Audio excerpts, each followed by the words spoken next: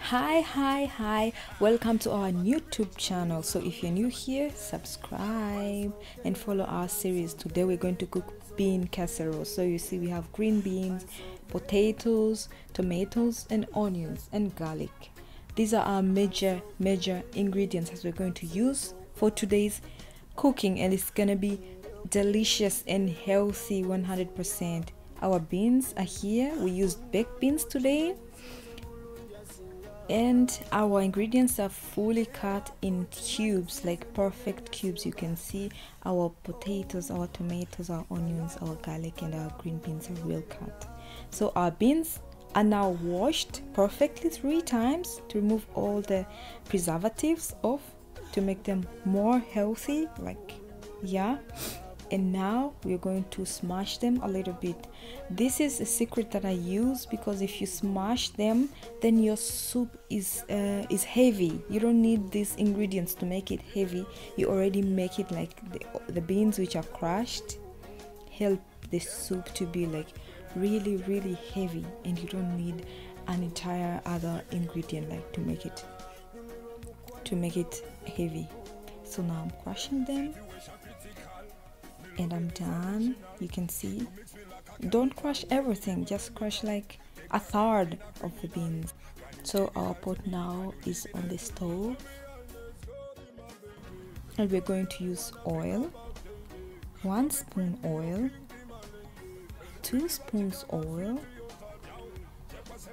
3 spoons oil, because what I'm cooking is in big quantity, so I use 3 spoons, but usually one quantity I use 1 or 2 spoons. Now I put I shallow fry my potatoes. This is to give them that golden look, the golden look on the potatoes. Like, it makes them even more delicious. Like when you eat there's a difference between boiled and shallow fried. So after a few minutes, I add my onion cubes. I use the full onion, as you saw in the beginning. I put my green beans, some people call them French beans,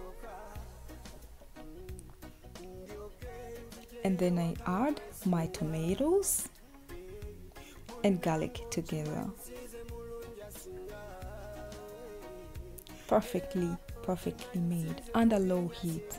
Do not put the highest heat that you can have. No, we are cooking healthy food, and it has to be well taken care of. I add my salt, 1 tablespoon salt. I add my curry powder. I add my oregano, 1 spoon. I add my paprika, 1 spoon.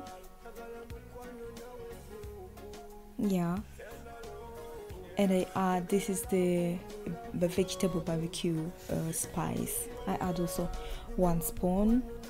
You can see that the ingredients are not so many, and it is simmering slowly.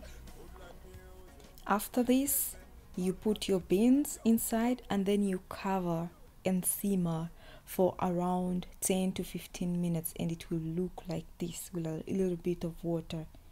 You can see that it really looks nice, and it's simmered very well, and later it's plated on a nice plate. You can see how it looks.